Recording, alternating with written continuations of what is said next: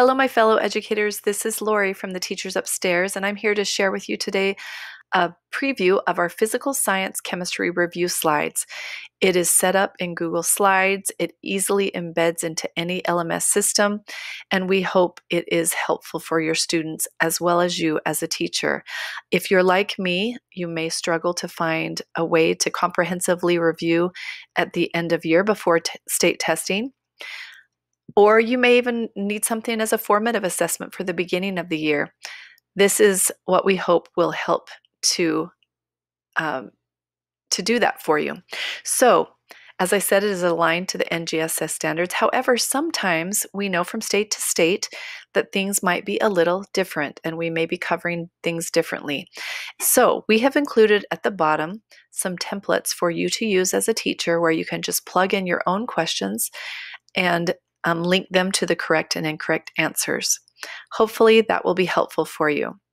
So a student will use this by coming to the second slide and being informed to or instructed to go to presentation mode. They will go to presentation mode where they will get to choose to listen to the audio or not. This is great for any modifications for students or differentiation with it already embedded into each slide. So as they answer the question, it will give them oops, try again, or it will give them a yep, you are on a roll, which is self-grading for them. It is student-driven and it can be done as slow or as quickly as they need. So it works well with differentiation.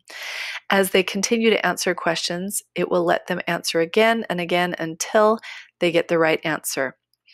Once they are finished with this, at the very end, they will have a little celebratory slide. So on this one here, we'll just go ahead and select the correct answer, and they will get something like this at the end that will give them a little cheer, hurrah for doing such a great job.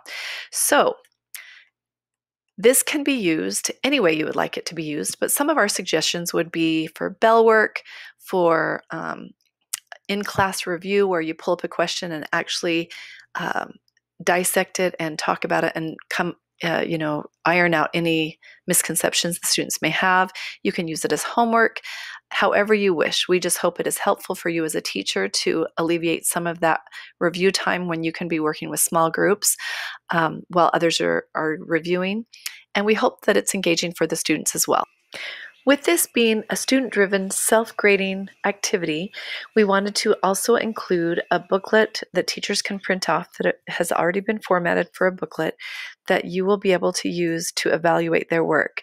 The students will be able to write the question, write down the answer, put tally marks for however many times it took them to get the correct answer, and also add any additional notes or questions that they may have about that concept.